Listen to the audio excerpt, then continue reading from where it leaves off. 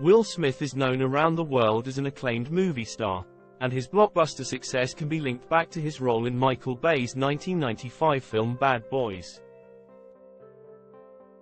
By that point in his career, he was already a well-known name thanks to his music and starring role on The Fresh Prince of Bel-Air, but Bad Boys led to Independence Day led to Men in Black, and so on. It was the Gateway project that turned him into a true A-lister, with the Bad Boys franchise still going strong to this day. Reflecting on the last 30 years, Smith has a lot to be grateful for in regards to Bad Boys, and a lot of that gratitude should go to Martin Lawrence, who was actually the person who got him to sign on for the movie in the first place. Martin Lawrence convinced Will Smith to sign on for Bad Boys without reading a script. There has been a lot of Bad Boys related hype in the air recently thanks to the theatrical arrival of the fourth Bad Boys movie. Bad Boys, Ride or Die, and Will Smith recently looked to Instagram to share the story of how it all started. With a promo photo of himself and Martin Lawrence, he posted a caption noting that it was 30 years ago, in June 1994, that cameras started rolling on the production, and he reflected on how his co-star first got him involved with the film that would ultimately change his life. According to Smith, he first learned about Bad Boys during a scheduled dinner with Martin Lawrence, and was excited about the movie from the get-go. But there was a significant catch involved. He had to sign on for the project without reading the script. The actor wrote, "This month marks the 30th anniversary of the start of principal photography of the first Bad Boys. Damn, I was 25 years old. Marty Marr was 29. Just two kids, who lucked out and got to live their dreams on the first try." Martin Lawrence had the role first. And it was Martin's sister Ray who convinced him to ask me to go for the role of Mike Lowrey. We had one dinner, Martin pitched me the idea and I was hooked. "Let's go, when can I read the script?" Marty Marr's face scrunched up. "Nah, you can't, Big Willie. The script's not there yet. You just gotta trust me and commit." That's a pretty big ask. There are many terrible movies that began with a terrific premise, and the whole thing could have easily blown up in his face.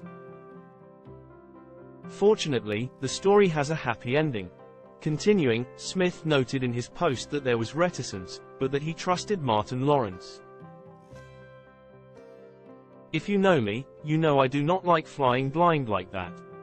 But it was my shot to work with comedic genius like Martin, so I said, you know what? F% ## it. I'm in. And the rest is history. Thank you for tagging me in, Marty Marr. You are the definition of a ride or die." So, when we do in part 5, if you're wondering just how long Will Smith hemmed and hawed about the decision, the answer is apparently not very long. During a guest spot on The Ellen Show in December 2019, Martin Lawrence shared his own version of the story, saying, "My sister, Ray, she brought Will to my attention. And she was like, you should do the movie with Will. And so I called Will, and we set up a dinner. And Will came to my house. And then 5 minutes after talking to Will, he got the job. I mean, yeah, but it was one of the best things I've done.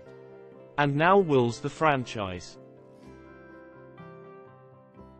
There's no, you can't do it without him."